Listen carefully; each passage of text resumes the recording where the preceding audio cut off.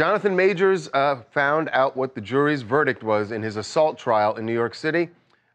He's been found guilty on 2 charges. Now, there were 4 charges that he was facing.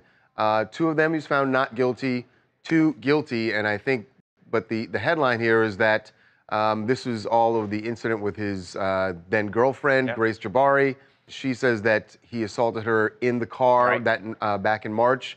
And the jury actually found him guilty of something that happened outside of the car, but which we saw in plain view, and that was the assault as he shoved her back into the car. When he got out, was trying to run away, she chased after him, and he shoves her back in the car. So it's not the initial allegations, Charles. It's not what happened inside of the SUV in the Escalade, but it's that moment right there. Right. That's the assault that they got. Now, there was also a harassment charge that he was found guilty on. I got to tell you, I think this is a pretty stunning judgment. The evidence that had come out that we had all seen led a lot of people, myself included, to conclude that it would be unlikely that prosecutors could prove beyond a reasonable doubt that he had committed these crimes.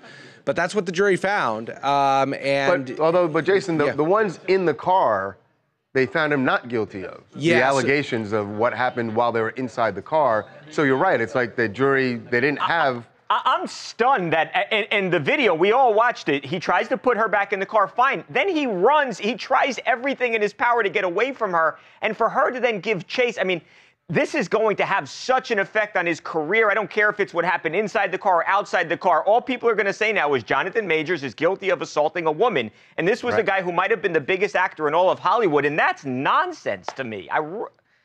I think it's egregious. I really do. Well, I mean, look, we have to give credence to a jury's determination. They see a lot more facts over a number of days than we see. They listen to all the witness testimony. They're able to judge the credibility of witnesses in a way that we're not. I hear you, Babcock. I see the same thing you see from my point of view. Partying at the club at night, and it's... But you have to allow juries who see 5 days of evidence, however long this was, to make these determinations and give the deference to them, I guess.